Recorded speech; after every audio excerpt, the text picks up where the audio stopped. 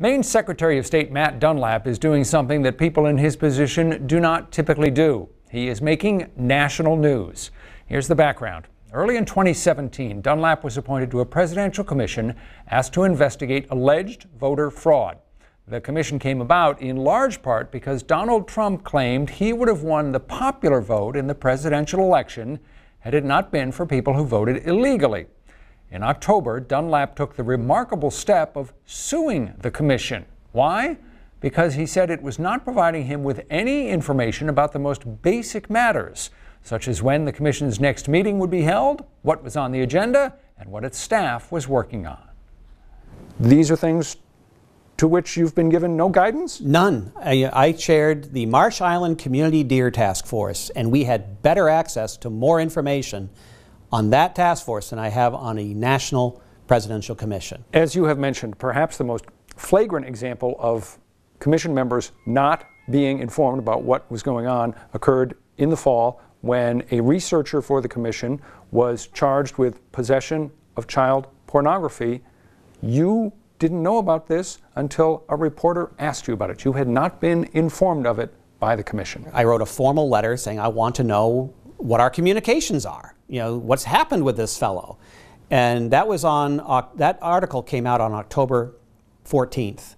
As of today, in December, I still don't have an answer to what his disposition is. Now, to compare and contrast, when I was in the legislature chairing the Fish and Wildlife Committee, the Commissioner of Fish and Wildlife was waiting for me at the door to the House chamber to give me a heads up in early January that one of the game wardens had been out rabbit hunting and had forgotten to buy a hunting license and had been checked by another warden, and it might get in the news and you want to have a heads up on it.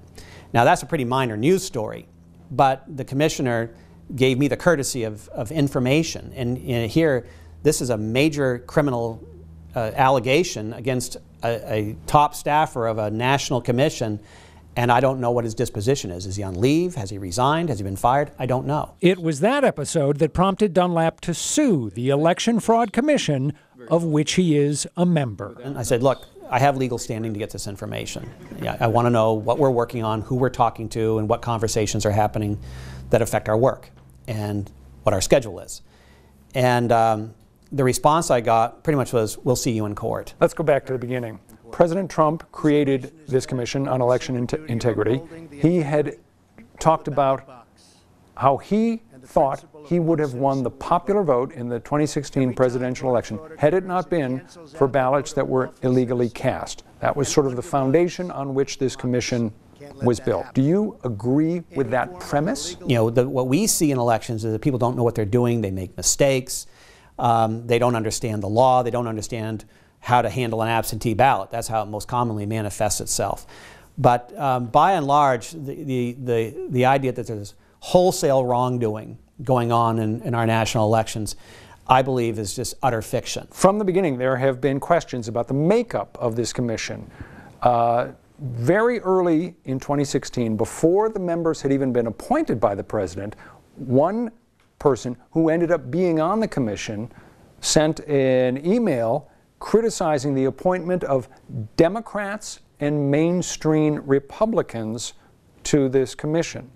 Was the deck stacked right from the beginning? The vice president said at our very first meeting that there were no preordained outcomes. And I, for one, take him at his word, but I don't think everyone shares that sentiment. I think there are people on the commission who have very definitive ideas of what they want to see enacted as reforms. In July, you had a public meeting in Washington, D.C. 19th in Washington. In September, you had a public meeting in New Hampshire. In New Hampshire, yes. So that is 3 months ago. Has anything happened that you have been involved in with this commission since then, since September? Not to my knowledge.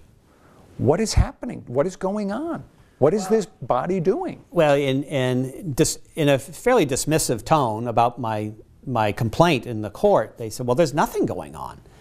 You know, there's no information to give Secretary Dunlap. And my response to that is, why not? I mean, there's so much interest in this and so much public scrutiny. Why aren't we doing anything? I mean, one just simple question. I assume the commission has a staff. Every taxpayer wants to make sure that his or her dollars are not being utterly wasted in Washington, D.C. If there are staffers who are on the federal government payroll on this commission and you don't know what they're doing, who does know what they're doing? I really don't have any answer, which is why I'm asking the question. What are we working on? Because I don't know. After you filed the lawsuit, the vice chairman of the commission said that your action was baseless and paranoid. Again, I'm not asking for anything I don't think classified or sensitive. I'm not asking for sensitive information.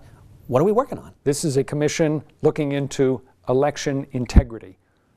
Should the American people have confidence in the integrity of the commission's final report, assuming one does come out? That remains to be seen. My hope would be yes, the public could have confidence in that. And part of my role here now, unexpectedly, is to help hold my colleagues accountable and make sure that we are acting in the public interest. Matt Dunlap says in filing the lawsuit, he wasn't out to grandstand and had doubts, serious doubts, he says, about whether he should sue the commission. He says, though, that when he read the legal brief for the suit, he thought to himself, okay, it's that simple. What is the commission working on? And shouldn't members know about it?